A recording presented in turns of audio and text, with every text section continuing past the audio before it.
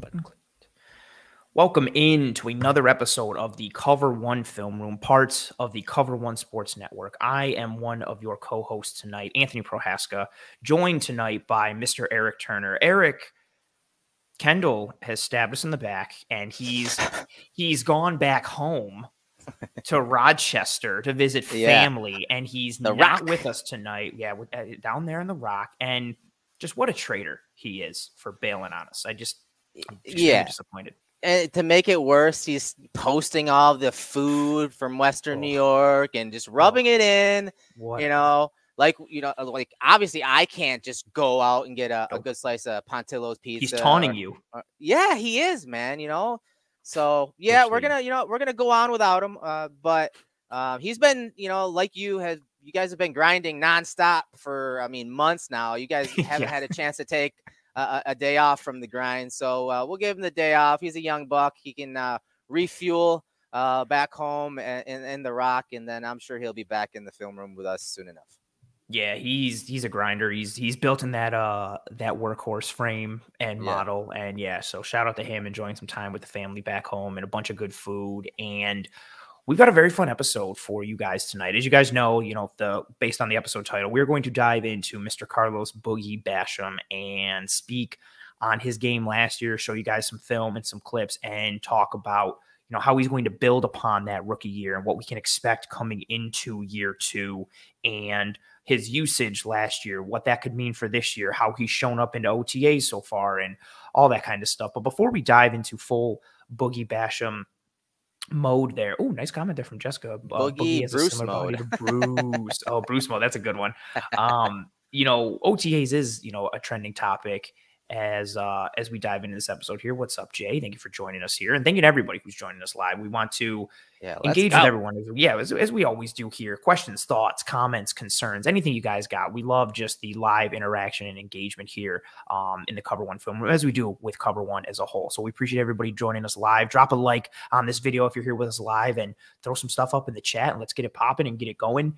And Eric, OTAs week 2 have officially kicked off starting today, and one of the main highlights or focal points of today was new offensive coordinator, Mr. Ken Dorsey, someone who you and I have talked about a little bit, in front of the curtain and on shows, but a decent amount, offline and in the DMs, talking about, how he embraces this offensive coordinator role. And we like the consistency. We like that, Josh feels comfortable with the verbiage and the terminology and the relationship, but there are a fair amount of questions that can be asked when it comes to his play calling duties and that hat that he has to wear and the responsibilities that he has to shoulder. And he spoke about a lot of that today. And how do you feel? Oh, we have to stop. Silas is kicking it off right off the bat. Stop. Silas came right in. You guys know the rules. Super chats get priority. Silas says, I've been waiting for this video. And he got a bold take from Silas. He's saying 7.5 sacks for 55. For those of you who don't know, Jerry Hughes no longer with the Buffalo Bills. Carlos Boogie Basham has taken on that 55 from Jerry. Hopefully he pays homage and does that well. Thank you very much for the super chat. Thank you, Silas. Yeah, big time. Thank you for being here. We appreciate it. Thank you for the comment. I'm going to pull up this one too real quick. I love that Jason says he's here for the tree. He gets it. He understands it. He's here for the tree. But Eric, Ken Dorsey spoke today on getting kind of in that rhythm and getting adjusted to wearing that play caller hat and, fully embracing those responsibilities. What did you think about what he said today? Well, it was a good presser. It was like 25 minutes long. The thing I took from it is exactly what you're talking about, man. And it's something that I've been talking about in the Slack channel for our premium subscribers pretty much every other day, because I want you guys to keep it in the forefront, not let it, slip to the back and let the homerism come out, because we are all excited about this team. We are all excited about some of the changes that they have undergone as far as personnel, as far as coaching, and specifically Ken Dorsey and what he can bring and his wrinkles and his play style. But when they asked him today, his response kind of falls in line with what we've been trying to say, is that you got to take it with a grain of salt, because this team is complete from top to bottom. And the only thing that is really, that is an unknown is really Ken Dorsey, the OC. And so, and it specifically him calling plays, and when the bullets are flying, and when, they're out there and it's 3rd and 3, with 10 seconds on the line and they're trying to get in the field goal range. Like, what's he going to call? And they asked him straight up, like, how do you practice play calling? And he says, well, sometimes in practice, we'll have segments. The coaching staff kind of builds that into some of their practices. Sometimes he has an assistant kind of give him a down and distance and he'll throw out a play that he would run. And he does that also, that exercise also when he's watching film at times, going through a game and the scenarios and down and distances that come up. It just really showed how green he is when it comes to play calling. And we're not going to know his play style. We're not going to know what he likes. We're not going to know what personnel he likes and what personnel he can count on until the season starts. And he even mentioned that, usually when all things are, said and done, like usually you don't know those things till the first few weeks. And that's just talking about a guy that's been calling plays. So for a guy that hasn't called plays in a live game, it's something to keep in mind, guys. I don't want people to panic, but like I said, this team is so complete. The only unknown really is some of the coaching staff changes on the offensive side of the ball, and specifically Ken Dorsey calling plays. And I think that's a fair. It's so funny because I feel like everyone's like, "What? He's not gonna be good at calling plays." Oh my God! Like it's like, no, it's not to that level, different. But it is different. You nailed it, and that's why I wanted to preface it with, it being something, because we mentioned it here and there, on air, and then like you mentioned, you talked about it a lot in the Slack channel. You and I have talked about it in the DMs. It's a fair concern, and not because it's like a negative or he can't do it, but it's literally just an unknown quantity. And when you have so many known quantities around you, Josh Allen, who is a top 5 player in the NFL and arguably the best quarterback, some people might even go out and say that he's the best player in the NFL. And then you've got a top player at his position in Stephon Diggs. You have what looks to be a tremendous supporting cast of weapons, and the offensive line has come together a bit, and you've got really great coaching on the offensive line now with Aaron Cromer. Like, you have all these known quantities. Like, what you're going to get from Josh Allen. What you're going to get from Stephon Diggs and Aaron Cromer and Gabriel Davis and Dawson Knox, so on and so forth. But the guy who's really stirring that drink and who's serving that up is Ken Dorsey. And he's going to have to get in a rhythm. He's going to have to adjust. And that was one of the highlights too for me from today. And this is something I hadn't even thought about. Dorsey today said that he's made a concerted effort this year to be in each room talking about the position grouping rooms. And I didn't even think of that, like how that changes. Like, he's so used to being in the quarterback room. Josh Allen talked about it last week in OTAs of how, like, he's always used to Dorsey, like, always being there with him, like on the practice field, in the room. And now that relationship changes a little bit. And not just for Josh, but for Ken Dorsey, he's got to be like, I've been in the QB room too long. Like, let me go see what's up with tight ends or running backs or the old line. Like, he's got to oversee all of that. And one more piece from last week that I thought was really interesting related to Dorsey, Josh Allen. I took this as more of Josh Allen's attention to detail, but it's another piece for Dorsey as well. Josh wanted to get the repertoire and rhythm for the play calling on the headset and in the walkies, because Josh was like, sometimes when you're talking through the microphone, it can sound distorted, or you might have to decipher things. Like, even that is going to be something that Ken Dorsey has to get used to, like the actual, not just calling plays, but like the physical medium that he uses to transmit his words. Like, it's all adjustments, but he's got Josh's faith. He obviously has Sean McDermott's and Brandon Beane's faith. And I think that's something that is interesting to keep an eye on. And everybody, we don't want anybody to panic here. We're not trying to incite a riot, but that's something that I think is interesting early on for this season. Erik, this is a question I want to ask you related to this, because somebody asked me this last week on Disguise Coverage. Like, when during the regular season do you think we'll truly be seeing like what Ken Dorsey wants this offense to be and what he wants this team to be? Because in relation to this, those first several weeks, even the first month, you're going to get kind of that feeling out process of, what NFL defenses are doing and what it's like for him to call plays and get into a rhythm and read and react in real time and adjust. Is there a time frame or a timeline you think in, like, okay, by week 8, we'll know what this offense is, or by week 10, or is it something that you think maybe takes longer than that, given this is his first time accepting these duties? Every year is different, right? And every year you kind of treat the season as quarters. You always hear that, hey, let's get through the first 4 games.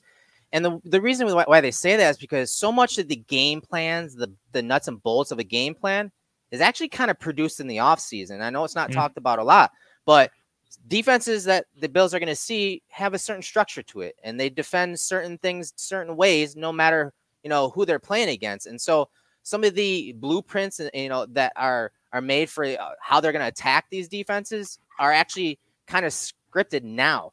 Then, as the season goes on and they see how defenses are changing or some tweaks were added in the offseason, then they start kind of curating and tailoring that specific game plan. So, but they do it in sequences, right? So that first 4 games, they're going to have certain plays that kind of look alike, have similar sequencing, so that it all blends well together. That's what's so scary about, Ken Dorsey not being a play caller, not having done this really, because all of that preparation is done now. He talked about taking some things away from Dable's offense, subtracting him, adding some, his new wrinkles and stuff like that. But you got to keep the same volume. You got to keep that same 70 to 100 plays each week. But you just kind of subtract some concepts here or there within the season or even in the off-season going in. But if you don't have these certain concepts for the players and personnel you have in the base offense at the beginning of the season, in the offseason, when you're teaching this and reteaching it 2 or 3 times going into mini camps, that can affect you down the line when we're talking in that fourth quarter of the year, So I think that it's not talked about enough, but this offseason and these installs are important. But again, priority-wise, they're not atop the list. But the basic techniques, the schemes, some of the concepts, the core concepts are going to be installed here and then just retaught 2 or 3 times leading into the season. I love that point. Again, this is something that I think we spoke last year during the film room on. Like, I feel like people don't understand how much your in-season game planning is really set, not completely, but the foundation is heavily built upon in this offseason for you building towards that and what you're going towards. And, in terms of seeing what this Bills offense is, it's probably not the answer people want to hear, but again, no 2 situations are the same, and you got to have patience. If things aren't clicking by week 2 or week 3, it's not time to be like, this was a horrible hire, this was a mistake, it's not going to work. You have to give everything time. And in the same vein, on the opposite side, right? If the Bills are putting up 40 points a game in the first 3 weeks, do not sit there and be like, oh my God, this is the greatest offense in NFL history. We're never going to be stopped, because things can turn on a dime. Exactly like you said. The more film, right? The more film you get too. That's what's so tough. Like, you want to kind of keep some things in your bag. You don't want to throw it all out there by the first quarter or the midway point of the season, because then come the back end, especially in your division, when teams have already seen you and then they've got other tape, or when it comes time for playoff time in football, in the NFL, situational things are so important. That's even more so, not even your holistic game plan and your tendency, but what you do in situations. What do they like to do on 3rd and short? What do they like to do on 2nd and long from inside the 40? What does their red zone package and personnel look like? All of those things are diagrammable, and you can blow them up and dive into them if you're the opponent, based on how you've displayed that as an offense throughout the year. And it's a very delicate balance. It's not just, just go in and call plays and, see what happens and put up points. It's a very delicate balance. It's a fine science. And one of those areas, that I just mentioned there was, some red zone work. And we know the Bills last year used a ton of RPOs in the red zone. Yeah. And Eric, you've done a really good job here prepping this video, showing Mr. Ken Dorsey working with the Bills receivers here on some RPOs and that first window throw there. Yeah, it's as you said, the Bills run RPOs a lot. I think they were 5th or 6th most RPOs last year. If you could pull those numbers. Yeah. So they run a lot of RPOs, and obviously Josh Allen's not at OTAs today because he has the match tomorrow with Mahomes. So you saw OC Ken Dorsey out there. This is courtesy of Matt Perino. You see him out there throwing some heaters, man. He's throwing some fastballs, and people are just they're in the comments that you look at him. They say, "Hey, I'm kind of bummed that so many guys are dropping these balls, but this is what practice is for, guys." And the reason he's throwing this so hard at these guys is because, again, it's an RPO. It's a quick hitting play. You're getting it from Josh Allen. I mean, think about some of the quick slant type touchdowns to Diggs, to Davis, John Brown, even Beasley ran it from the slot, and that's all they're running here. They're working around that first bag, and they're getting that fastball in that first window. And, of course, obviously kind of preparing for a hit, obviously not happening at OTAs here, but just getting them in that mindset. And, yes, there are some guys dropping some balls here, including Gabriel Davis, I think, the second receiver here. But, again, this is practice. And, again, even little details like, hey, you're catching a ball from a different thrower than Josh Allen. Like those things, take adjustments. So not to kind of cop out there, but it's just one of those things. Like, again, this is when you watch practice, teams are doing these drills for a reason. I always say add context to practice. We don't see that enough. This is the context. This is an RPO drill, working around that first bag in that first window, as Anthony said. Just fun stuff. A little tidbit from OTAs today. If you guys saw anything on the timeline, we both worked today, so we weren't able to catch up on all the OTA stuff. But if there's something you guys want us to discuss, go ahead and shoot it in the comment section. We can talk about it. I love that drill, and I love that you pulled it for this because, again, like the context, and like I feel like this is something that even the casual fan can see and be like, oh, I feel like I've seen this before. Like, you see it all the time. You see that fake from Josh Allen. You see Stephon Diggs clear that nickel defender or that apex defender and get into that first window. Or how many times JC Jackson? Boom, beautiful. Or how many times have we seen the opposite, things that we've broken down on this show, applauding Josh Allen for, because he goes to pull that trigger in the first window and then he pumps it and he brings it back, and we see the receiver clear and get to the second window and Allen fires it in. We've seen a lot of that from this offense, and it's nice to see, again, you're practicing these real world scenarios, real world situations, and it's cool that you've got, an offensive coordinator now who, and Josh Allen talked about this last week, Dorsey being a guy who, being a former quarterback, he understands what it's like to be back there, and he can still throw the ball and he can still function in that world. So, it's nice to see. Who knows? Maybe we'll see Ken Dorsey take over for Josh Allen and be the starting quarterback this year. Hot take.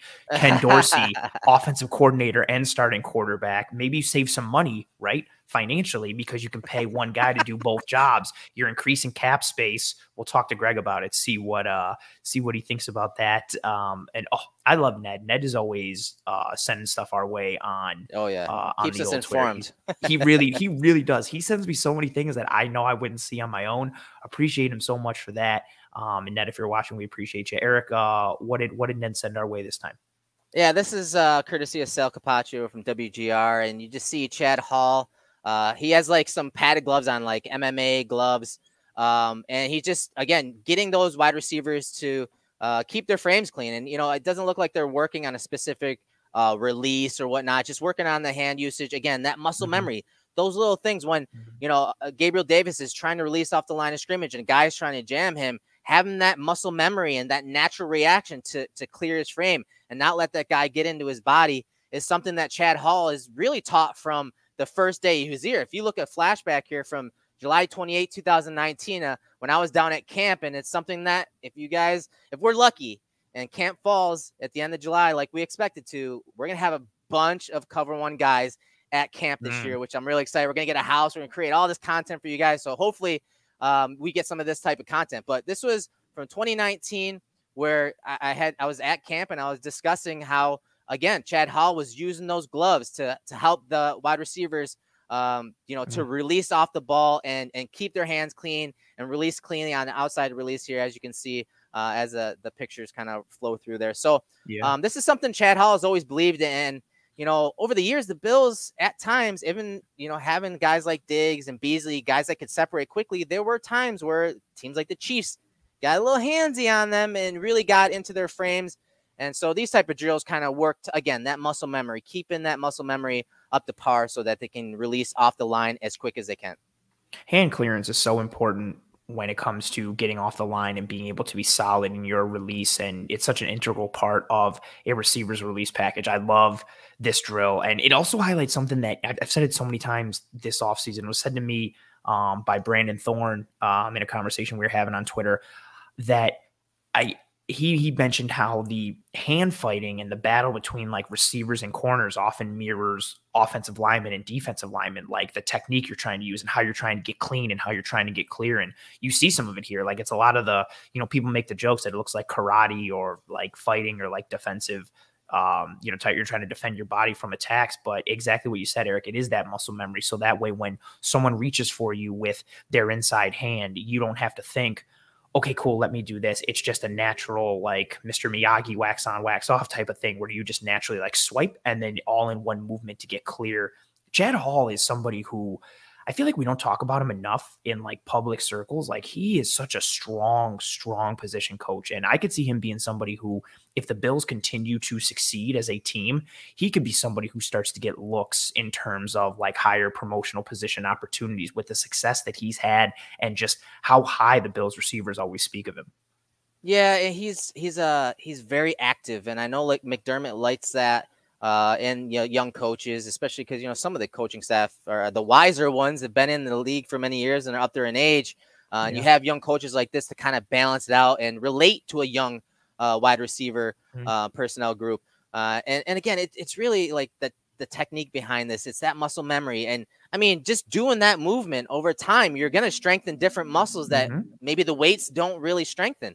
So it's just cool to see the little context in practice and what it means.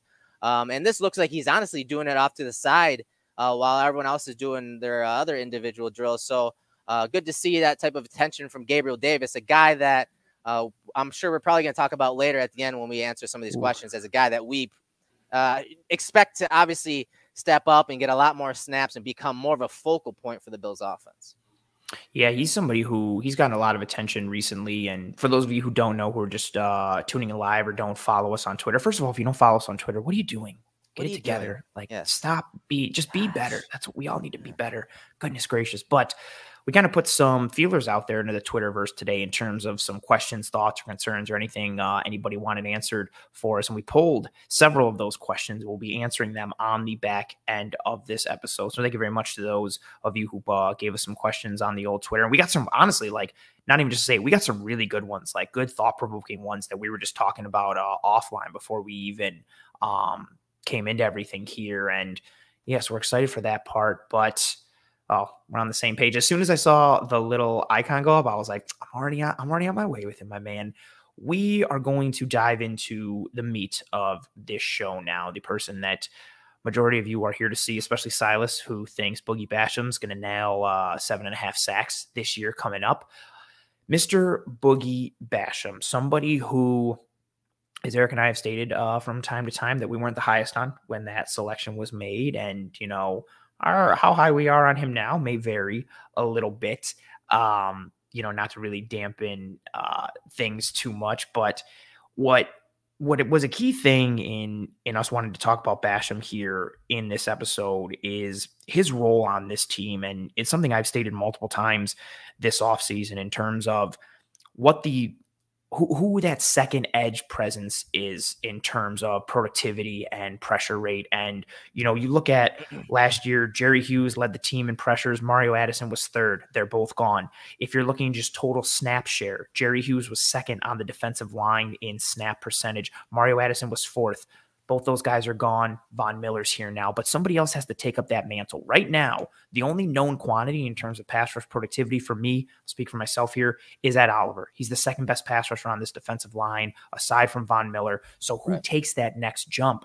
And Eric, I thought it was very, very telling that Sean McDermott, a guy who normally keeps things close to the vest, came out and said something in that vein last week to open up OTAs. And he was asked directly about Gregory Rousseau, Boogie Basham, and AJ Epinesa. And he was asked roughly, what do you need from these guys this year? What do you expect? And Sean McDermott came out and said, quote, this is an exact quote, "This is going to be a big offseason for those guys. They're in a position where they have to, we need them to really grow and develop and make a mark on our defense, and not just in a supporting role, but in a primary role." Eric, I thought that was tremendously telling. Somebody in the chat last week on the Skies coverage said it was kind of like a shot across the bow towards the three young edge rushers to kind of like challenge them and set an expectation or a bar for them to reach. And, we're talking here about Basham tonight, but he falls into that group of, somebody has to step up because there needs to be another edge presence on this team aside from Von Miller. Yeah, and I put some of the snap percentages, courtesy of Football Outsiders, into a spreadsheet. The top section is 2021, 2020 below that, and then 2019. You can see some of the defensive snap rate percentages last year. Rousseau obviously played a huge role, was amazing versus the run, had his ups and downs as a pass rusher. But you can see Jerry Hughes, 51.8% snap rate.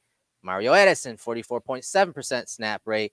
F.A. Obata, 22% snap rate. But then you can see Carlos Basham's at the very bottom at 18.6, and he got a lot of his snaps specifically towards the end of the year. But obviously, Hughes, Addison are gone, Obata's gone. That's nearly 1,200 snaps that aren't going to be there at the edge next year. Obviously, Von Miller is going to be in there. So what, maybe 500, 600, probably tops snaps for him. So you still have a good 500-600 snaps, maybe even more between, as you said, AJ Epinesa, Rousseau, Basham. Those guys were big investments by Bean. And he's, really, I would say going and getting Von Miller is really a testament to the way he's drafted some of these guys, like maybe not quite panning out as quickly as he thought they would. So there's some snaps to be had here. And I do think, obviously, they're relying on Basham and Epinesa to stand out a little more this year, especially Epinesa, man. Like, the first couple of years they were solid. We saw some flashes, but he didn't hit where I thought he would be by 2021. So it's a make or break year for him because they brought Shaq Lawson back, and Shaq Lawson, when he left this defense and this scheme, he was producing. All right. He was one of the better run defenders in the league. He was really effective as a pass rusher. Now you can talk about quality of sacks and quality of pressures, and we can get into that nuance. We've done it before, but I will say there is some context that is left out when you just look at the box score stats of his numbers. But I will say his last year, 2019 in Buffalo, he had 14 QB hits on top of the sacks, and his 2020 in Miami, he also had several sacks and 15 QB hits. So what we do know about Lawson is he's a very good run defender.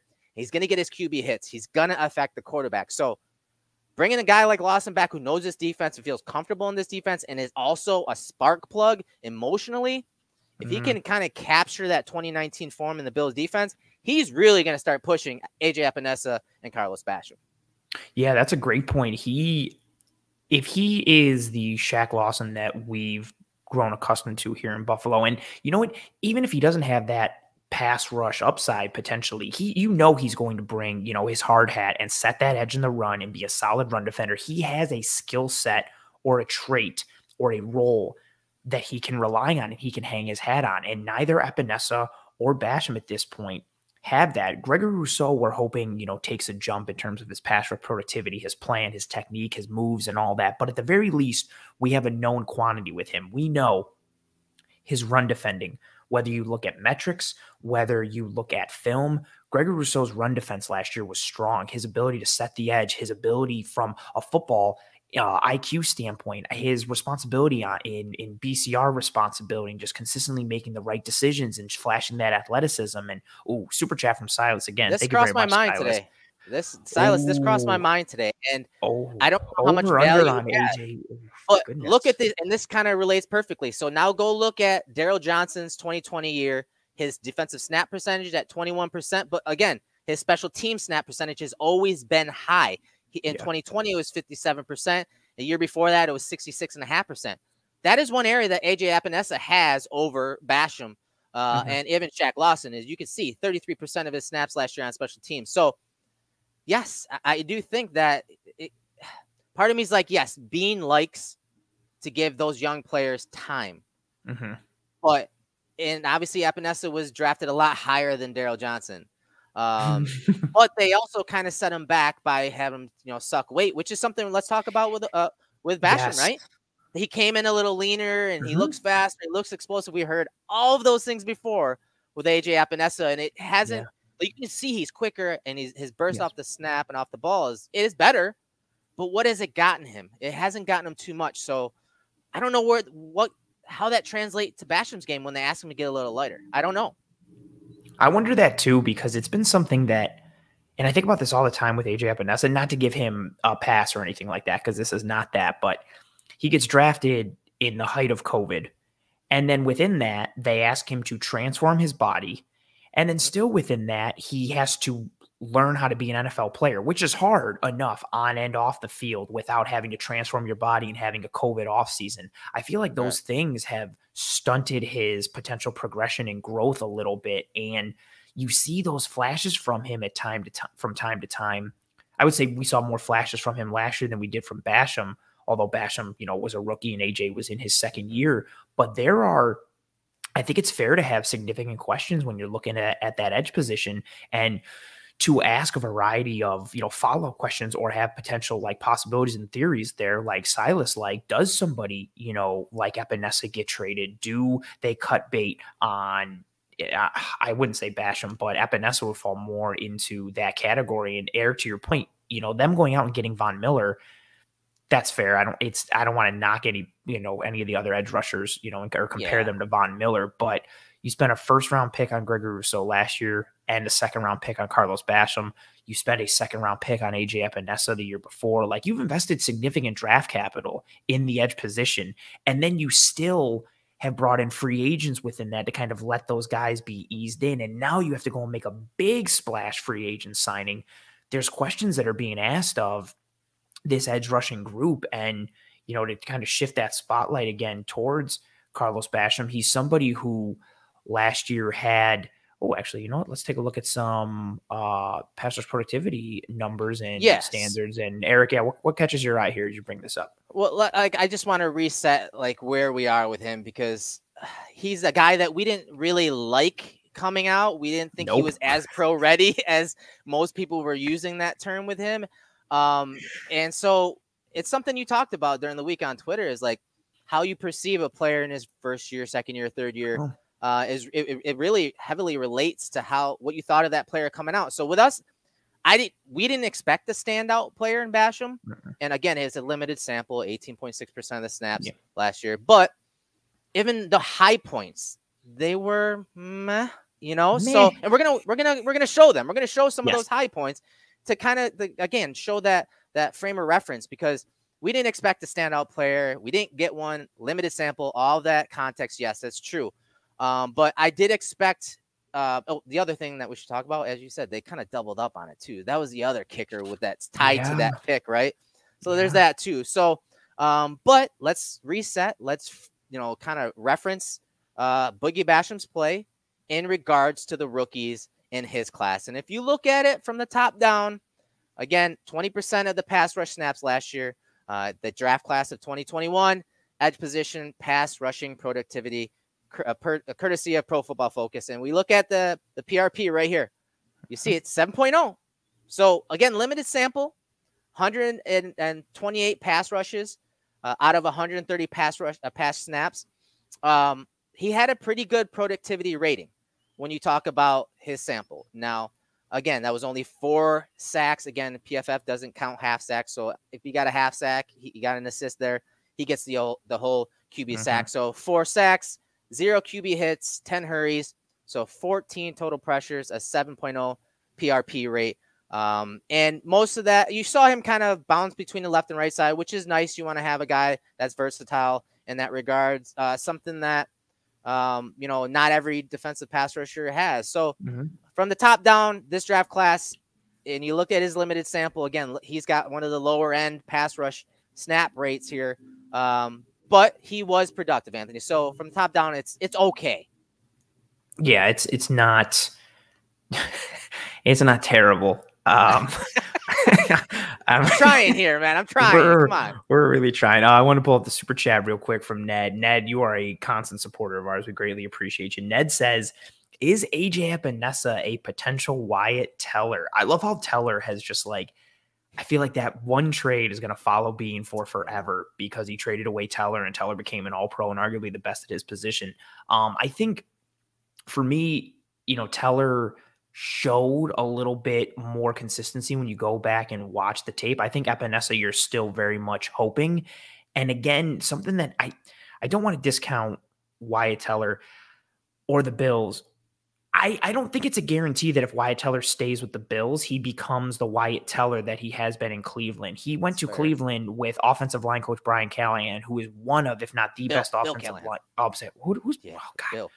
Oh, I'm combining Brian Kelly. You can't confuse those two. I'm confused. I'm combining Brian Kelly. I don't know why he's in my head with Bill Callahan. Yeah, one of Bill the best. Callahan. Yeah, one of the best for sure. And this goes back to his time even when he was a Raiders head coach and position coach with them before. Their offensive lines were great every single year. Teller goes to Cleveland, works with Bill Callahan, and Callahan I don't want to give him all the credit, but I think it's one of those scenarios where I don't think it's a guarantee that if Teller stays, he just becomes Wyatt Teller. I think you have to add in the system and the coaching staff that help mold him in Cleveland, right? Yeah, and the other thing is there are a lot of other factors. Teller was slowly developing, and there were talks that He was struggling with the playbook at the time. His body wasn't quite where they wanted it to be. Then you had Bobby Johnson coming in. He brought his own guys with him, John Feliciano. So there were other factors, and they didn't want to have too young of an offensive line, especially at some of those positions when you have your franchise quarterback starting to develop. So Bobby Johnson probably had a major part in this, although he will say that he probably didn't, because obviously Bean's the one that pulled the trigger. But AJ Epinesa is a little different, just because I think Bean has obviously, invested more at that position, and it's a premium position. So it's either this season is one of those put up or shut up, seasons. So there are other factors at play here than maybe the Wyatt Teller or something. So I don't think that would be the case. I don't expect Epinesa to be an All-Pro eventually.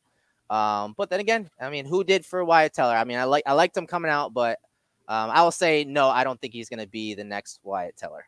No, I think that, and I don't even think that's a knock against Epinesa. Like, just the odds of him becoming an All-Pro, like the odds of anybody becoming an All-Pro are, significantly lower, just because that's such a hard, plateau or level to reach. And, Basham flashed a little bit, to bring it back to him, focus for this episode, in his usage and pass rush productivity. And, you talked about that with the PRP and the stats there, but now we kind of flip it from a run defense standpoint, an area where we talked earlier about Gregory Rousseau and how he stood out in his run defense. But if we look at it from an advanced metric perspective with Mr. Boogie Basham, how does he stand out?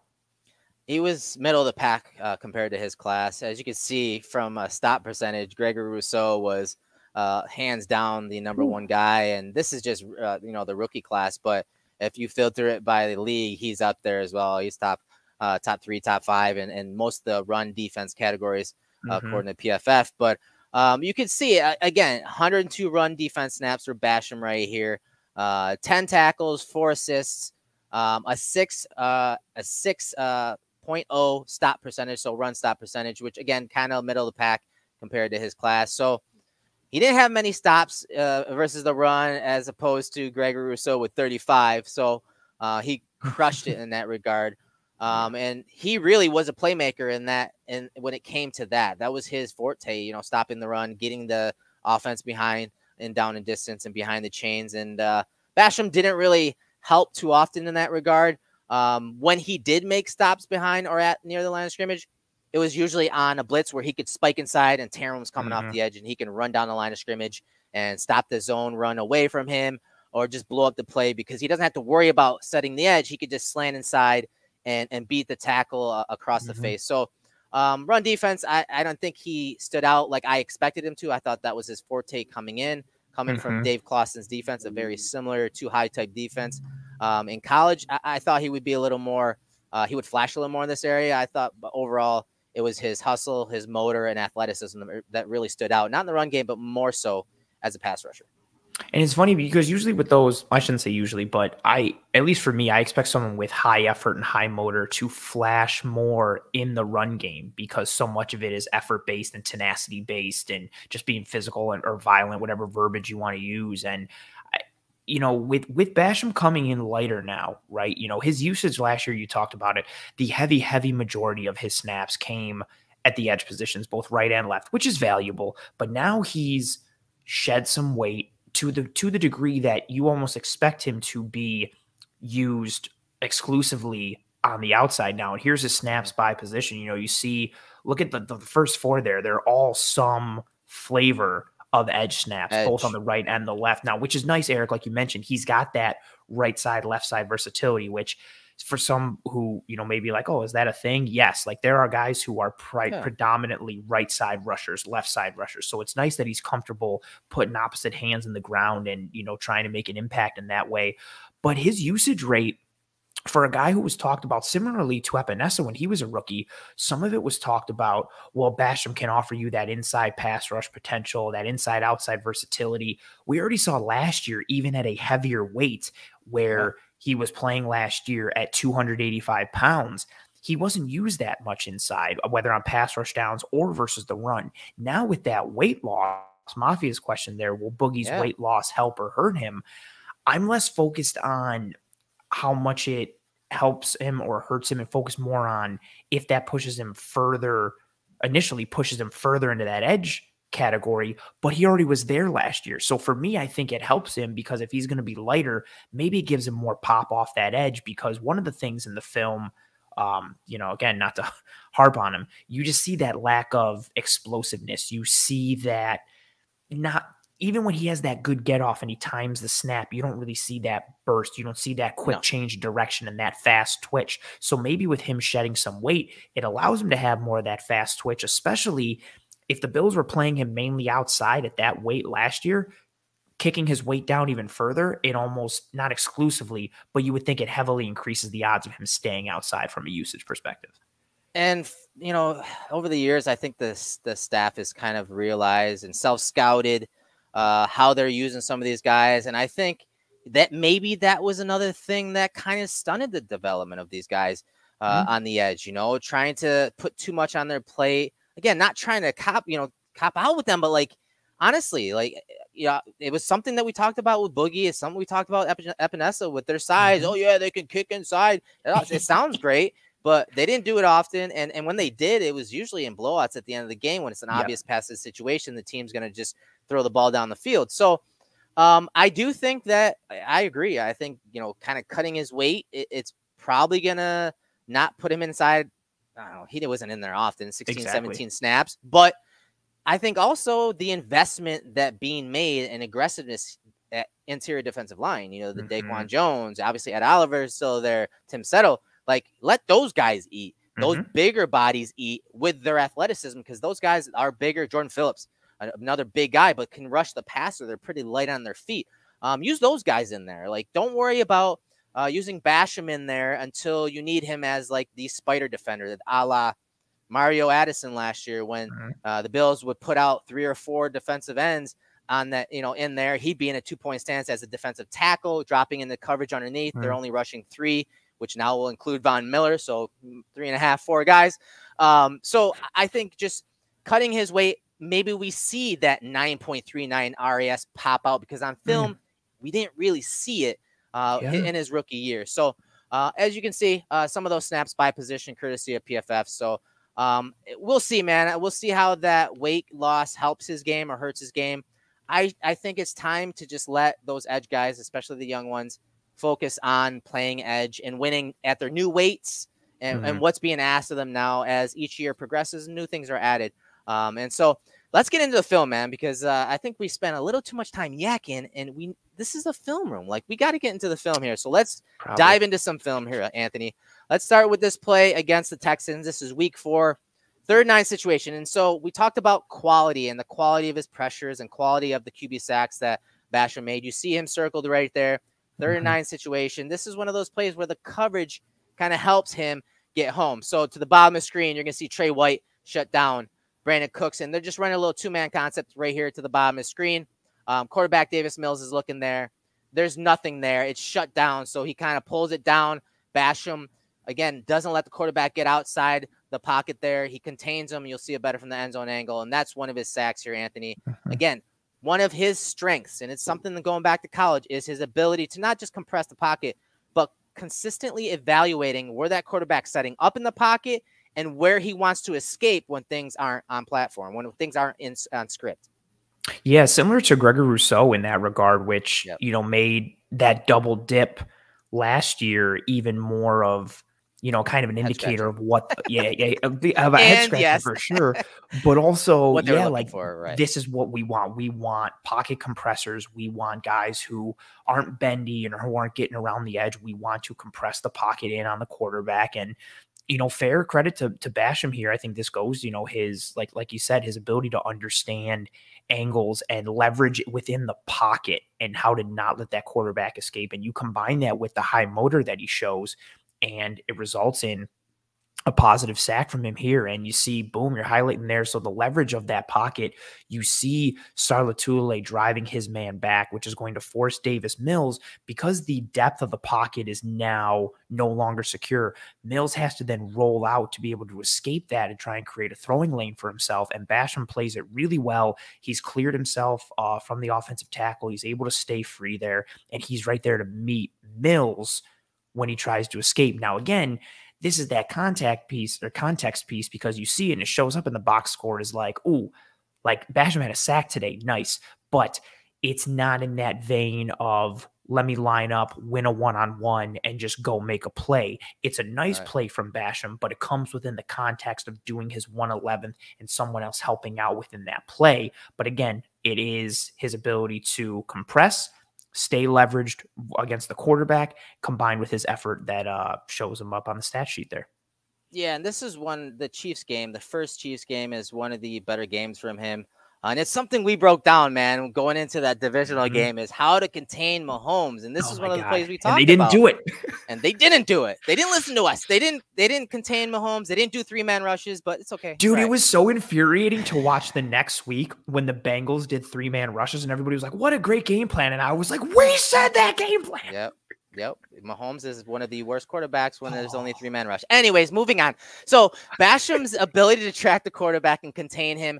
Again, this is where you kind of see that athleticism. So you see the run to pass transition right there as a tackle comes out to meet him. And then you see him go inside with a rip. And again, give it a handful to the tackle and the guard. And then the spin, Mahomes is thinking, oh yeah, I'm probably going to be able to escape out this way. And then just a slight spin move. Something Basham loves to do is spin moves. And sometimes he'll stack him. You see him, boom, right there. Now he's back to his contained responsibility. And then he does another spin move back the other way and eventually tracks Mahomes down. That's where you kind of see that athleticism, stand out. But again, off the ball, you're not really seeing it. You see him process, run the pass, and then just work to contain Mahomes. Not a bad job by any means.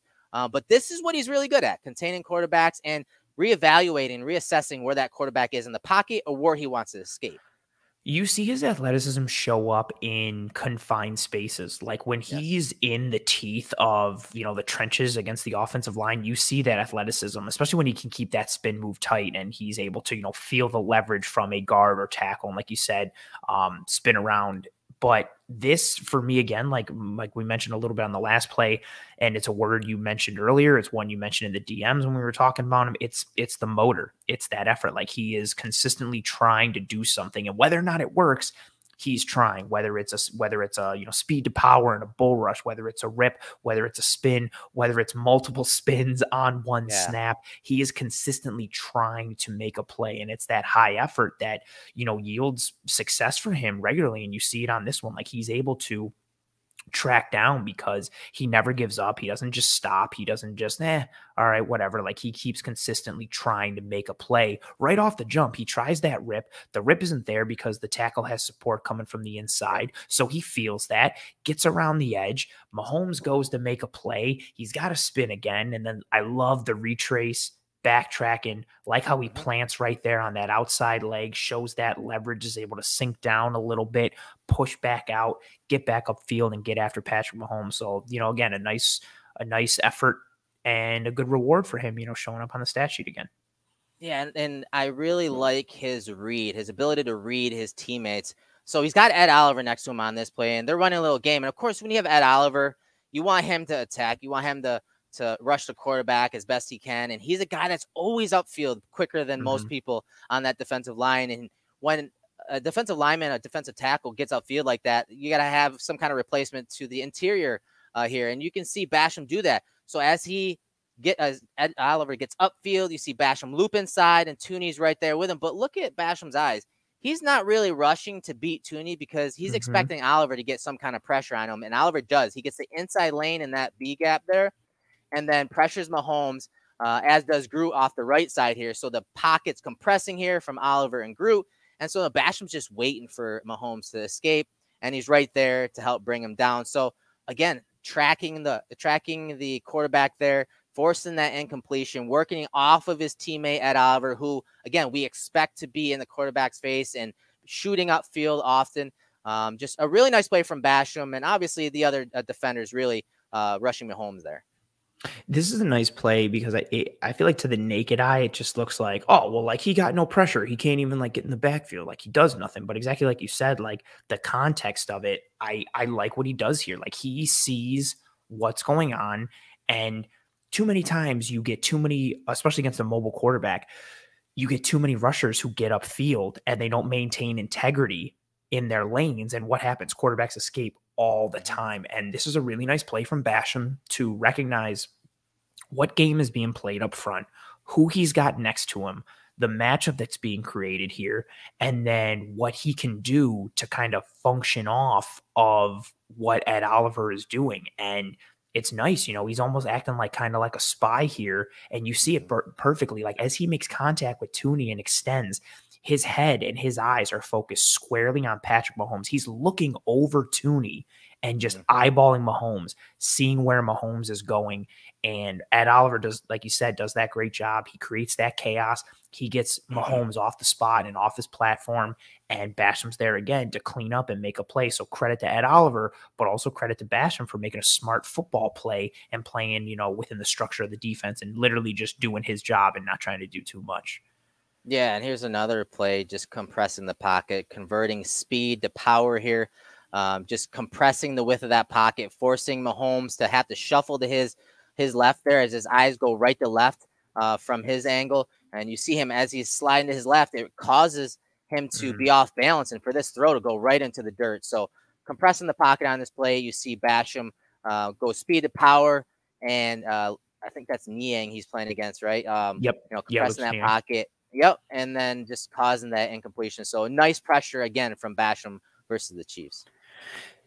His success from a pass rush productivity standpoint or just like move standpoint, this was his go-to thing last year. Like when he was having success, it was that speed to power. It was getting underneath offensive, linemen and playing with leverage and being able to drive them into that backfield, compressing the pocket, just like you said. And there honestly, there's room for this. There is a role for this. It would be nice if he had, primary moves or secondary or counter, whatever type of verbiage you want to use to explain it there. But there's something nice about a guy who can just, pin his ears back and just drive another dude into the backfield that impacts quarterbacks. And you see it here on this play. This isn't one that's going to look sexy, and maybe it doesn't show up as a highlight for most people, but this gets Mahomes off his spot. He feels it, and because he feels that, he starts stepping away to his left. He can't really function in that throw and step through it properly. Exactly like you said, he dirts it because he doesn't have a proper lower body set in order to make this throw happen, and that's a credit to Basham because it just speed to power, understanding leverage, and driving his man into the backfield. Again, similar to how Gregory Rousseau has had success in his rookie year, and going back to that double dip and really seeing this is what the Bills valued in edge rushers and what they were trying to do up front. Yeah, and another thing that the Bills wanted to improve on was stopping the run. Again, as I talked about with Rousseau, like getting the offense behind the sticks, getting him those, second and third and longs where they have to pass. And this is Basham late in the game, the first Jets game, reading the tight end block here, and then just squirting inside the C gap there and just blowing this play up, really shortening the edge there, forcing Michael Carter to cut it back with a nice, quick, efficient arm over move over that tight end right there. You see it. And then that left hand, he locks it in and then just clears him, again, forcing that cut back. And he's able to bring the guy down behind the line of scrimmage. One of his better run stops this season. Yeah, the hand clearance at the line of scrimmage, like similar to what we showed earlier with Chad Hall and Gabriel Davis, like that nice, quick arm over that muscle memory type move. And you said it for me, it's that how he locks it in there. Like he gets that nice, quick, tight arm over. There's no wasted motion. There's no, it's not too lanky or too long of a move. And then boom, as you got a freeze frame there, he brings that left arm right over, locks out the arms of the tight end, boxes out the tight end, similar to kind of like a power forward down low in the post. And he's won this entire side. He shut this entire side off to Michael Carter. This play has nowhere to go but to be cut back. And what's nice about this, not only does he force Carter to go back, he also makes the tackle. This is a play that for me is encouraging. Again, as you've mentioned, you and I are both a bit down on him when he was drafted, maybe even still so now. But I'm excited to see potentially what that lower weight looks like for him, because when he flashed short area quickness like this and burst at that 285 pounds, it's like, oh, okay, maybe he can do more of that when he's playing at a lighter weight because he doesn't have that extra mass. Yeah, and I talked about, you saw that play was him reading the tight end, taking that C gap and making a play on his own. Well, what the Bills did a lot, especially when they saw a lot of these run heavy teams, is they'd run blitz. And so that allowed a guy like Basham to spike inside, only worry about the B gap, not have to set the edge and process, what gap the running back is going to enter here. You're going to see Taron Johnson blitz off the edge, and then he kind of calls it off. He calls it off because it's obviously a pass, but Basham is so quick inside. He hits that gap right there, that B gap, and then just, again, is disruptive. He uses that power, to get into the next adjacent offensive lineman, get into the face of Cam Newton, and then Cam Newton's not able to step into this throw. So it's something, if you're watching broadcast footage, maybe you don't see how close or how disruptive Basham was here, but he affected this throw down the field, a throw that had a wide receiver wide open, and he airmailed it as that receiver, DJ, I think there's more, right, beating Dane Jackson down the field. So this was an important play from Basham, but one that probably slipped under the radar from the broadcast angle. Yeah, this is one where you see the incompletion on the back end, and it's like, oh, like good coverage, or oh, what an underthrow, and you don't realize that there was an underthrow because, yeah, look at Cam. Cam is even jumping up into the air a little bit to try and get this over Boogie. He's off platform completely, trying to jump into the air and make a throw, so he doesn't have his lower body into this throw whatsoever. Not ideal mechanics, and it's the reason he ducks this one, and then he throws it short. But he can't step into this ball whatsoever, and that's purely because of Boogie Basham acting like a bull in a china shop once again. And yeah, you said it. Like, DJ Moore is. I actually remember this game because I had DJ Moore on my fantasy team, and I was like, oh, he could have caught this one, and I would have taken the points here. But yeah, he had him beat, and he can't step into it. And this is part of that relationship, right, where, can you help out other units when you're struggling? Good coverage can make up for poor pass rush. Good pass rush can make up for poor coverage. And the coverage is beat here. DJ Moore is sick. He gets open on this play. Cam can't step into the throw, and it's all because of that quickness and that initial move from Boogie functioning with the blitz coming from that side. And it's a good play. Again, a nice relentless effort in trying to get to Cam. He's not just trying to run by him. He's doing everything he can to affect that throw and impact that throw from Cam, and he does it completely. Yeah, and so this play is from the second Jets game. Another sack by Basham here. But again, the coverage kind of plays a part in this. So you see Basham at left defensive end, and it's a 3rd and long situation, 3rd and 13. You see everyone dropping back in the zone. There's only 2 guys that get past the sticks. And, of course, the quarterback wants to throw it past the sticks to get the first down. The Bills got some really athletic linebackers, so these checkdowns are more than likely not going to get to the sticks. So there's, again, tight, good coverage down the field and shrinking those passing lanes. And then just Basham, that motor, that tenacity, staying with it, that spin move, the hold Wilson from getting out the right side of the pocket there. And he contributes on the sack on the back end. Here it is from the end zone angle. Again, nothing flashy. But he once again reads the upfield penetration from the defensive tackle, Vernon Butler, gets upfield, kind of pushes the pocket a little bit. So he's expecting, with him kind of getting upfield, that maybe Wilson's going to kind of step up into the pocket here. But Latulele is doing a good job of also pushing the center of that pocket. So then Basham's reading him. And as he comes up to the line of scrimmage, now he's sensing and feeling that, Wilson's going to pop out the left side of the screen here and right side of the pocket. And Basham go ahead, he does his little spin move. Oh, there it is. There's a patented spin move. And again, helps contain it and then track Wilson down, who's a pretty mobile and elusive quarterback. Oh, he's, especially in the pocket, like he's very mobile. He's got some speed and he's got some agility to his game. This is similar to, that one we showed earlier with, the play on Mahomes, where he's not the primary guy generating pressure, but you see him looking through his man to the quarterback, and he's almost 2-gapping a little bit here. And I really like it. He makes contact. He establishes the inside leverage and has not only his helmet on the inside, but like 3/4 of his body to cut off that interior lane of escape there. Yeah, you see his eyes, like he's looking right through that shoulder. He created that first contact. He's established himself inside. He's got that leverage. He's eyeballing Zach Wilson. So if Wilson goes inside, he's got him. And then again, reading his man, Zach Wilson through the tackle. Boom, you see that spin move. He mashes that circle button all day. Like he is spin move 100%. Like I imagine playing Madden with him and all he does is just like spin move, spin move, spin move. Like he loves it. But this time, again, it's not sexy. It doesn't lead to a sack. Completely for him, but it leads to the chaos in the backfield that he helps clean up a little bit as everybody gets a piece of him. And this doesn't happen if Wilson's able to escape out the front door there.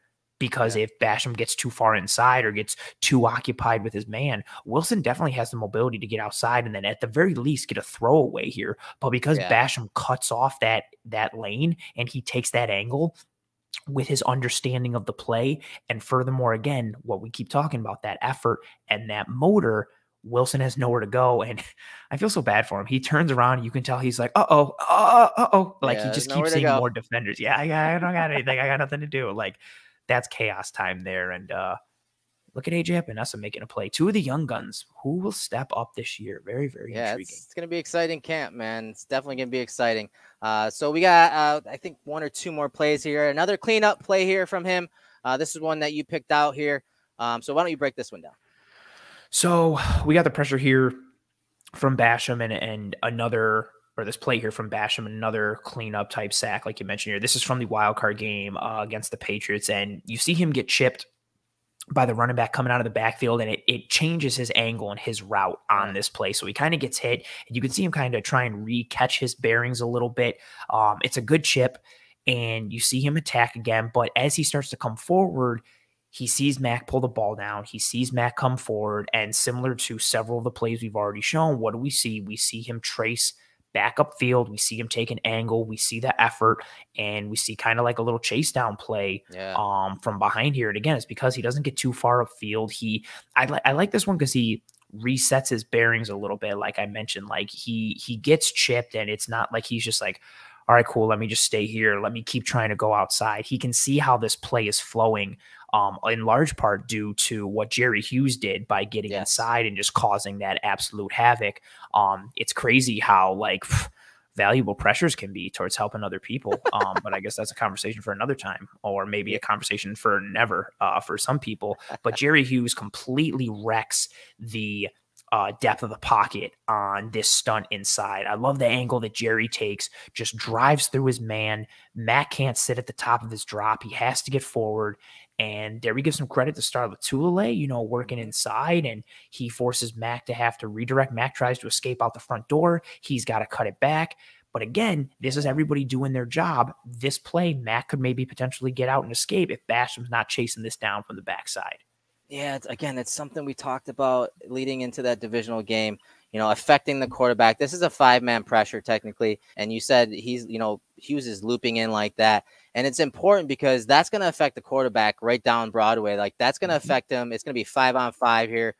It's a good read by Basham. He becomes what they call the backstop player. He just circles back out this way and finds where the quarterback wants to escape and ends the play. Like that's exactly what the Bills needed to do in that divisional game. And it's something that they have pulled out for mobile quarterbacks. And it's a role that Basham actually played in college, and something, again, the Bills used Addison primarily at that spider position or on these backstop type plays. We saw it in the Jets game from Addison as well. So really nice play from Basham on this, keeping his head into play. And again, finding where that quarterback wants to escape. It's something that the Bills are going to have to continue to get better at because they still struggled with it last year. And it was disappointing to see, to be honest, because it's something that we talked about for a lot of the film rooms. And, it's something that, again, they're going to have to get better at it. That's partly why they brought in a guy like Von Miller and the closer in those 3rd and 4th down plays. I think that was the last play. They want that closer. They want that guy that can just finish a drive and finish a game. Silas, again, man, we appreciate you with the super chat here. He says, I think Boogie has the best footwork and pass rush repertoire out of the young guys. I think he's a guy who can show the fastest improvement with Von. What are your thoughts on that, Ant? If by pass, stop laughing. If we're talking like pure like pass rush moves and like repertoire of the young guys, I actually think it's Epinesa. His hand technique and his clearance and his quickness. Yeah, AJ Epinesa's hands are solid. They're quick. Yes, they're quick, they're powerful, they're violent. If we're talking from a pure like technique standpoint, which pass rush repertoire to me speaks to like technique and moves and plan, I think Epinesa is the best out of the young guys. When it comes to footwork, if you're talking either quickness or clean in terms of the feet, I'd also probably go with Epinesa over Basham. I'd also probably put Groot over Basham as well. But in terms of who can show the fastest improvement, I think it's fair for any of the three young guys, especially seeing, again, like we talked about with Epinesa, but if Basham shed all that weight, you know, I'm interested to see what kind of player he is because of it. And also from positive and negative, like how does it affect his, you know, speed to power move and his bull rush and how he leverages, or does it lead to, you know, more quickness or maybe more speed rush, you know, around the arc type of rush and success for him. So I'm very interested and intrigued to see where he goes. But if we're just going off of what we've seen so far, I would put Epinesa ahead of him in terms of footwork and repertoire, mainly, again, like you said, due to the violence and the technique that Epinesa has in his hands. Yeah, and you know, Epinesa has that length too. You know, I know he lost weight; he's not as big, but he's got that type of long arm and power that, you know, Boogie Basham isn't a guy that's always going to win first contact, which we talk about a lot because he's got shorter arms. But he can, like you said, become a bull in a china shop, and none of that matters where he just blows up the width of the pocket. But I think all three of the guys that we've talked about tonight, Epinesa, Rousseau, and Basham, I think all of them are pretty limited when it comes to pass rush repertoire. And, you know, even some of those flashes, like, okay, beyond the first move, you know, seeing a second move or seeing a counter, like, we haven't really seen it from either of them consistently. So it's wait and see for me. But for the most part, I do agree. I think the hands, the quickness, the hands, the violence of Epinesa is ahead of the other guys. But the other guys win in other areas. So that's what's great about, you know, the room that Bean has created. He just got to get more consistency from them. And it's going to come this year because there's a lot of snaps to be had. So with that said, let's talk about real quick, just the usage. And then we'll go into some of the questions to wrap this up. So let's talk about what we expect from Basham this year. As I said, you know, there are a lot of snaps to be had here. And I do think that Epinesa, Basham are really going to get pushed by Shaq Lawson because he's hungry. He's back in Buffalo. He's comfortable in the system, as we talked about. He's really going to push them for some snaps. And if he can play anywhere near 2019, those guys may not see the field as much as they did last year. Yeah. I think that's a very fair point. Like you know, again, so expectation is all going to be tied into the usage, and the usage is going to be tied into, you know, the rotation and snap share percentage. And so we know what Vaughn is the alpha. Vaughn is going to get like that #1 snap share and usage. I expect Gregory Rousseau to command #2 just because of his ability in the run defense game. Like you mentioned, like in stops, in stop percentage, in run stop win rate for ESPN, like he's very successful across multiple metrics from multiple sites. Like Gregory Rousseau is legitimate against the run. I also expect him to see an uptick in his pass rush productivity based on what he said last week, based on what he's trying to do from the mental side of things to combine it with the physical gifts that he already has. And then, you know, honestly, like again, it's all about the known quantities. I think Shaq Lawson could be a sneaky guy who sees the third most snaps at edge this year because of what he offers in the run, and because he's that guy who the coaching staff knows. Okay, dude, who's 2019? Not to interrupt you, 2019, his snap rate was 46.2%. That would put him right where Mario Addison was last year at 44.7. So, and the next tier down from that was 30.6%.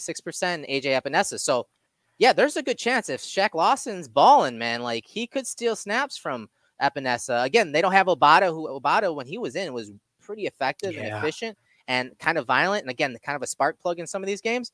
Man, I don't know. I maybe we're just not talking about Lawson enough, but I think at the very least, Lawson does push those guys, and he could very well steal snaps if someone asks in the chat. Yeah, and especially with, what do we know the Bills defense likes to do? Their nickel defense, they like to go light boxes. It's nice to have another edge rusher or another person on that D line who's strong at the point of attack, who knows his gap fits and his run responsibilities, who's sound and fundamental in that area. It's one less thing you have to worry about when you're dealing with the multitude of complexities that are NFL offenses today, especially given the caliber that several of the offenses the Bills are going to face have. They're facing Kansas City again this year, and they're facing the Cincinnati Bengals this year, and they're facing the Rams, and all these teams that are successful offenses and good passing teams, but who also can attack a light box with their run game.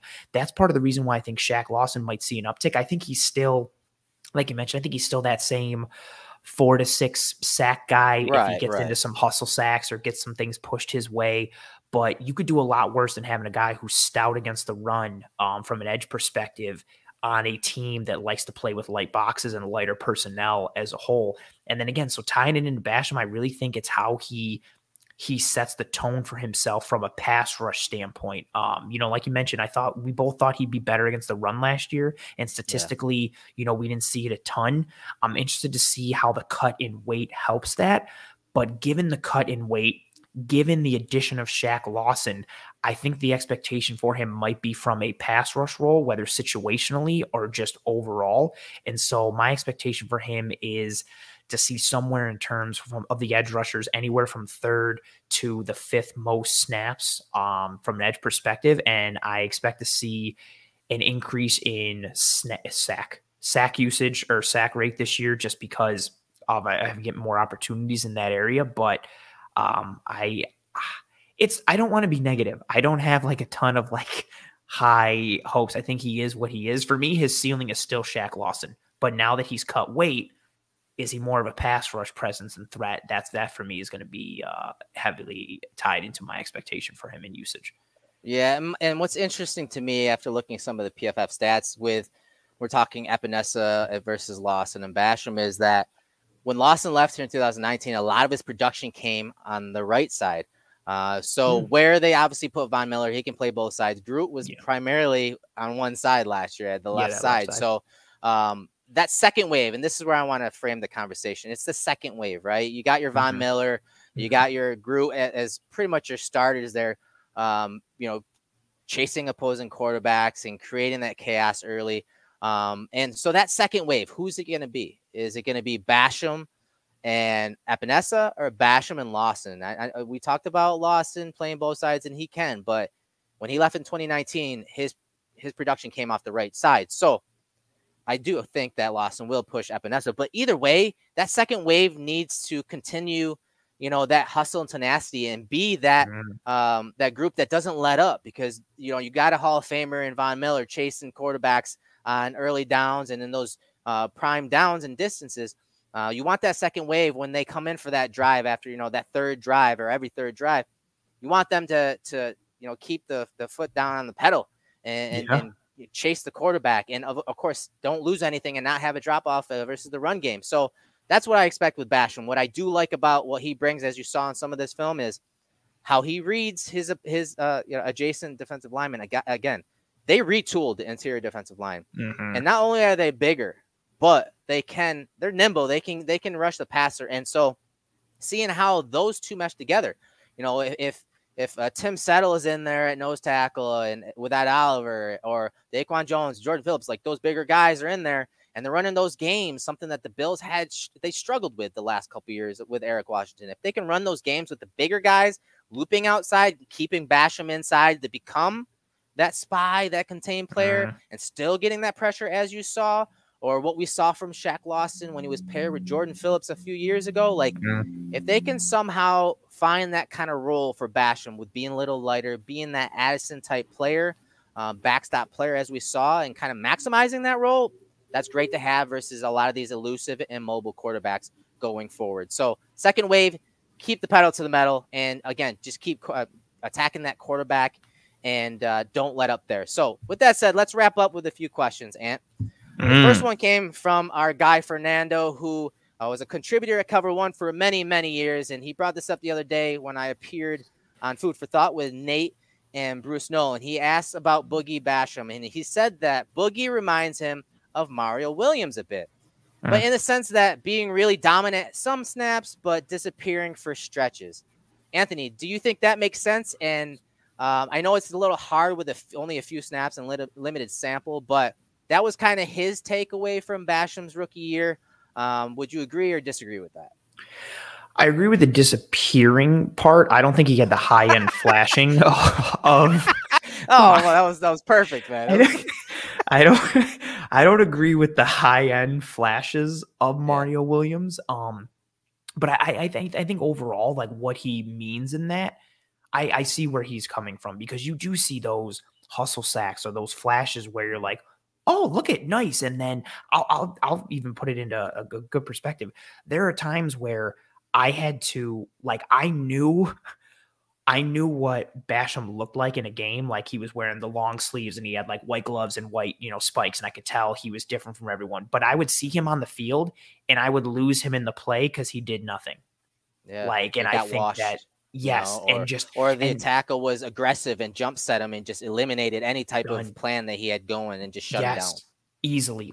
And I think that's where that disappearing part comes in. So I get where I think that's actually I don't think it's completely accurate because Mario's high-end flashes were like impact, like drive killing high impact. It's a tough plays. comp. Like it's hard to say Mario Williams because like the guy was absolutely dominant for a long time, and he's got a totally different skill set than Basham. Yes. So, but I get what he means. Like he means that guy who like makes a play and then you forget that he's on the roster of the field for some time, and then he makes another one. And you're like, oh, okay. So he doesn't have that high end flash, but I agree with that I know where he's coming from in that question. Yeah, like I said, I would agree. I didn't see a drive where Basham was dominant. I didn't see 2 reps back to back where he was just dominant versus many of the offensive linemen that we saw. And I mean, you saw that play versus the Panther. I think it was the Panthers right tackle, like a no-name guy. And he won that rep, but it's like, it's still. But then there's also reps where level competition. He tries to get upfield on that right tackle and tries to pull a spin move, and he literally just like gets caught and gets grabbed, and like you can tell the tackle is looking at him like, dude, what the hell are you trying to do? Like, what is going on right now? Like, and I think that point you made an excellent one. I never saw him make impact plays on back-to-back snaps. Yeah, right. In any game. Right. Yeah, it's tough, man. He was a high investment, and there's just a lot to be desired from him going forward. And hopefully that he knows how to play and is able to adjust playing at a lighter weight. So with the next question, let's go into, is Defensive Player of the Year a realistic possibility for any Bills this year? Also, is there a path for Trey getting Comeback Player of the Year? That's from Joey Hanover on Twitter. I'll start with DPOY. Is that a realistic possibility? That's tough, man, because that's usually a certain position, right? That goes to usually an edge type player. I don't think. Yeah, I know. Yeah, that was. We're out of here. Basham at DPOY. Like, we're out of here. No, I think I would like to see. Like, I want to see Ed Oliver take that step. Right. That would be awesome. Big contract come in, chip on his shoulder. I want to see him come out and make a play like that. That type of run. But I just don't, especially with because everyone comps him to Aaron Donald. But I think. It's probably not likely, but if I had to throw a dark horse out there, I'd say Ed Oliver maybe. I think that he was my second potential choice. A lot of the Defensive Player of the Year awards, they go to usually edge rushers or guys on the. They either go to edge rushers or they go to Aaron Donald, or they go to a secondary player who has an unreal year, like an Ed Reed or a Troy Polamalu or a Charles Woodson, where you're getting sacks and interceptions and touchdowns. This was my number 2 right there. Oh, Jordan Poyer. Poe was my number 2. Coming back, he's gonna come play. He's gonna come play, chip on his shoulder. He would be my number 2.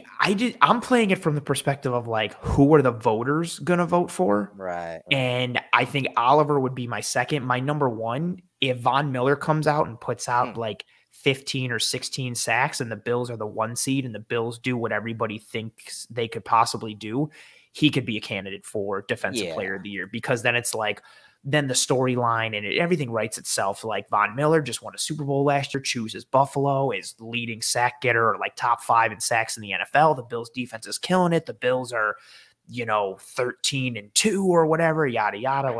I'm from the political side of things. It would be Von Miller for me because of the position that he plays. And again, his name is sexy. The storyline is sexy. I'm playing all that. Yeah, let's see. The next question, which young player in year 3 or less are you most optimistic about breaking out in Dawson Knox style, and which player are you most pessimistic about? I'll start with this one. I'm going to take the low-hanging fruit as far as the most optimistic, and it's because we touted for this guy to get more reps at the end of last year, and that's Gabriel Davis. It's an obvious, I know, low-hanging fruit, but hey, I'm sticking to our guns. We said this guy should have been a focal point late last year. He came through for us late in the year. just because of what he can do in the run game and the pass game. I'm excited to watch him with Aaron Kromer tutoring him and the staff as far as run blocking and how they use him. That's exciting to me. He's always been a deep ball guy, 20-plus yard type plays. He's always been a deep threat.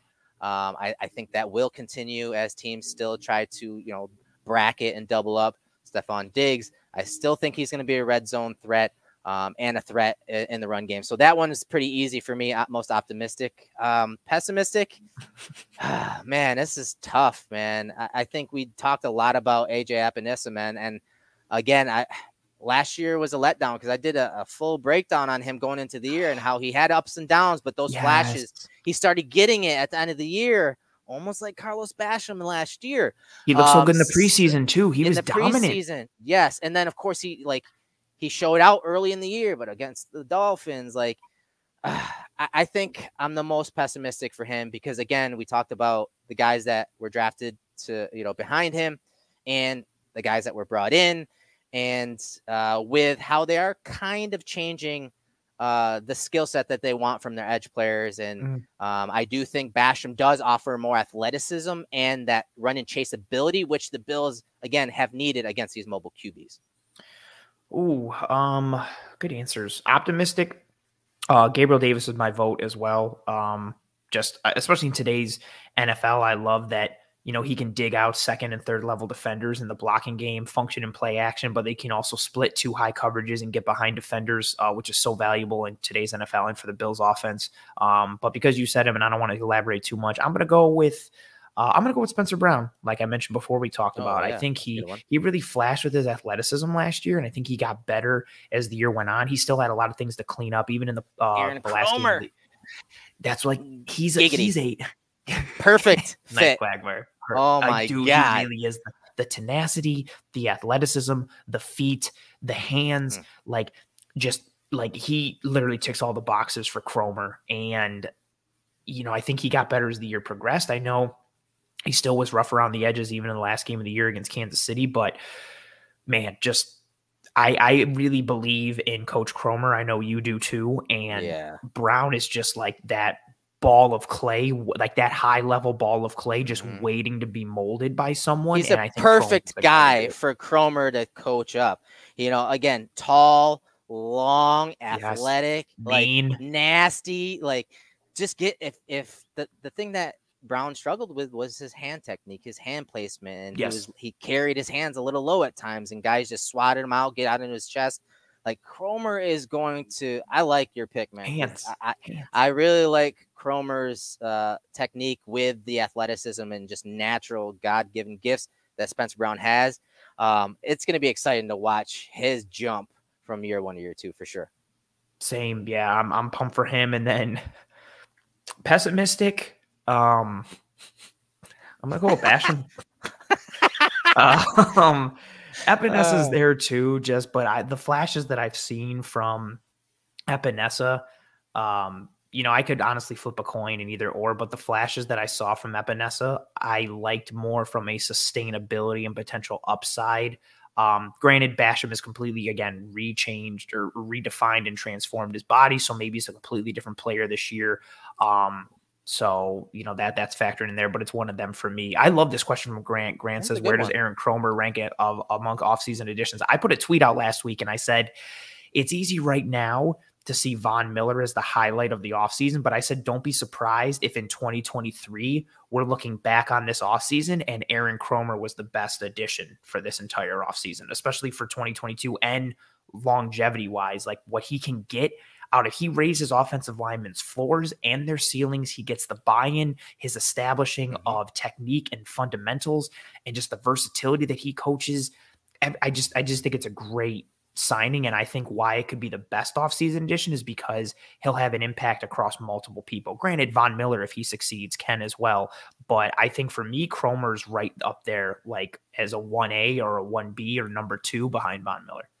Yeah, I mean, I kind of have to agree here. And I hadn't thought about this, but I think it comes down to the why behind it. And that's Brandon Beane, what he said this offseason to start. He said he wanted to protect Josh Allen. Yeah. All right. And obviously there's some coaching changes, Bobby Johnson going to New York and whatnot, Dable as well. But it didn't necessarily happen in the personnel. When of course they brought in Saffold, they brought Ryan Bates back, but bringing a guy like Cromer in, one of the top offensive line coaches in the league, in any of the leagues, can do wonders for, again, some of those younger players. And I think he just meshes well for what the Bills want to do philosophically. And so I think, when it came to Bean saying that, that sticks with me. And also what Sean McDermott said. He said they obviously have to protect their quarterback more. And he said it was a priority for him. He said he wanted Cromer, a guy like Cromer, to come in because of how well he teaches. And that's one thing when OTAs open and they saw, all these other offensive linemen at different positions that they weren't drafted. And seeing Tommy Doyle, a tackle, in at guard, like people are like, what is that? That's normal for Cromer. That's normal for his style. He wants his tackles playing at guard. He wants his guards playing at center and guards playing at tackle. He wants everyone to be a hybrid type player, or at least have some reps doing it to understand the concept, the why behind you're running this play and how things unfold in a certain concept from this position versus where you're normally playing. So he said, you're going to suck at it sometimes, but he wants you to test your scheme, test your technique, and you become a better player from that perspective. And so, yeah, I think it's a great question, Grant. And I do think he's up there. If not, he is number one because of what the staff told us all offseason. And I said, yes, they brought a couple of small pieces on the offensive line back, but bringing a guy like Cromer and having the backing of Brandon Beane and Sean McDermott, he could easily be the top priority, a top win for the Bills regime this offseason. Yeah, very much so. Especially, again, like we talk about and make the joke all the time, like the Bills playbook, and you open it up and it's just a picture of Josh Allen. Like Josh Allen is the key to this team and the key to this franchise. And yeah, he is the identity. And if you got a guy who can strengthen the people protecting the identity, you're in good shape. All right, so I think we may have covered this one. This is the last one. We've been on a little too long without Kendall, which is kind of surprising. We were blowing through a lot of these film rooms. That means it's like our fault that we go along now. It's just like exactly. But there were some good topics and good questions, so it's good content. Last question from Burnin' Bills Takes on Twitter. We talked about Epinesa and Basham a lot, I know, but from a comparisons perspective, do you have Basham further along than Epinesa or not yet? Like right now, no. Yeah. And I honestly, you could play that in just because Epinesa has literally another year ahead of Basham. So, I mean, I think it's more of a conversation of who would you rather have and where does the value play? But right now, no, I think, even going to Silas's point earlier, that question, I just think when you look at the hands and the technique, granted Epinesa's technique isn't, he's not a world beater and it's not revelatory or anything like that. But I do think it is much further ahead of Basham at this point in their careers. Yeah, I think it's pretty close, but the pressure is obviously on Epinesa because he has that extra year. But again, it goes back to our initial valuation of Basham. Just because he played a lot doesn't mean he's necessarily pro ready. And he wasn't a standout last year, and we're not surprised by that. But we do see the positive and ways to maximize Basham. And hopefully, again, what the Bills did with his weight this offseason, it will maximize some of that athleticism that is apparently in there. But we just haven't seen it all that much on film. But he tested very well coming out. So we'll see if that pans out. So with that said, man, Anthony, that was a little long, bro. That was a little long, but it was a good episode. Kendall's going to run his mouth that we went over. But, I mean, that's fair. It's honest. But again, like you mentioned, I think we went a little longer tonight because, OTAs starting today and a lot of the good questions and commentary and everything we received on Twitter and everything we had going on in the chat, was just very engaging and thought-provoking tonight. So with that said, thank you to everyone who contributed from Twitter and asking us questions. And again, everybody riding with us live, it was very fun. And everybody who joined us live on tonight's show, thank you so much for joining us. Your questions, your thoughts, your comments, your concerns, just being here live, watching us. Thank you very much to Ned and Silas for your super chat donations and the questions and commentary that came along with it. For anybody who is still with us here live, please drop a like on this video. I say it every week, and I say this every week. I know it sounds corny, but you would be surprised how much a like goes towards helping us to track and trend in front of more eyes and ears.